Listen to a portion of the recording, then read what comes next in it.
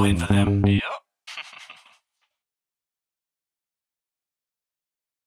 So I hope everybody's seen the video that was posted on our 3 Dads and a Minivan page a little while back. It was posted with the little boy on the airplane, and the woman's barefoot was coming over the side. It's one of those things that just it irks the hell out of me. Like, we've talked about the shoes on in the house.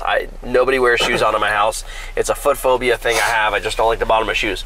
I'm just not a foot guy at all. So, like, well, let me just add on to that real quick. Your shoe thing, that's at your own house. Right. That's your personal thing. Correct. That's your personal space. Sure. That's different. Right. Now, to the airplane, this is not your house. Right. This is not your respect the other people. And they're gonna say, well, this is my space. My foot was yeah, dude, but it wasn't your space, lady. You were talking and putting your foot on the front seat. It makes me nauseous thinking about it. Same thing as, like, if you ever drive down the road and you see people next to you and the girls will have their feet up on the dashboard. Yes. There's just something about it. It's just like, it's dirty, man. It's just, I don't know what to say. I don't know how to say it. It's dingy. Like, your feet should be protected in socks and protected in shoes. Well, I imagine your feet were just right there on your face. Oh, that wouldn't happen. The fact that that wouldn't hand is happen on his face right now. That wouldn't But happen. if that was my foot, you imagine just... There's no way. The air marshal would be having a talk with me because...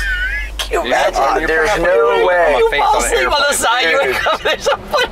Dude. Yeah, that wouldn't happen, dude. It's just, I just feel like it's so disrespectful. Forget the fact that the kid, which is funny, if you haven't seen the video, it's a 4-year-old and he's sitting there and you can see the video where the foot is coming up on the backside of his armrest, but like a barefoot too. Getting close to, you know, him. Right. And he's doing this number like this lady. Like, the 4-year-old's got more sense than the lady that put the foot up. Right. Shame, you know, man. and he straight up calls her out.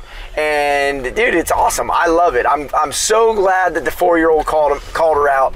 I'm glad that the dad recorded it because it's just disrespectful. Yep. And you know, people just, they don't think about others anymore. People suck. It's unbelievable. I mean, I feel bad enough on an airplane, like if I bring food on an airplane or if I fart on an airplane, I feel bad enough about that. I can't imagine sticking my feet up in front of the person sitting in front of me. And I wouldn't want to be next to you on an airplane, period, with those attributes you just mentioned.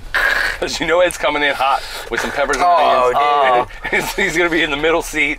In the window seat, he's going to have to crawl over me 3 times during the flight. Oh, I got the bubble gum. There is no question. It's like, it's this guy over here. This is the dude you don't want to sit next to in an airplane.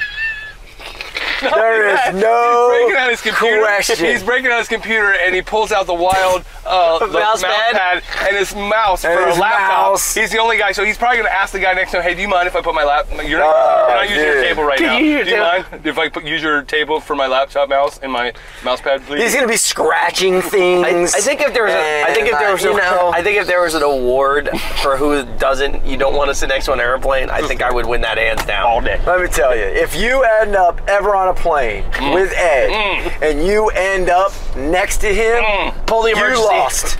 Pull the emergency handle. You're catching an L that day. And I also you might think it's like, oh, this is cool. I get to sit next to special ed and stuff. By 30 minutes in the flight, you're gonna be like this. Oh, you're gonna be itching. Your body's gonna be itching.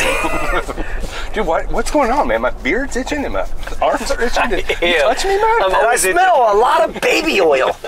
And peppers and onions. Scratching down here. Dude. Done.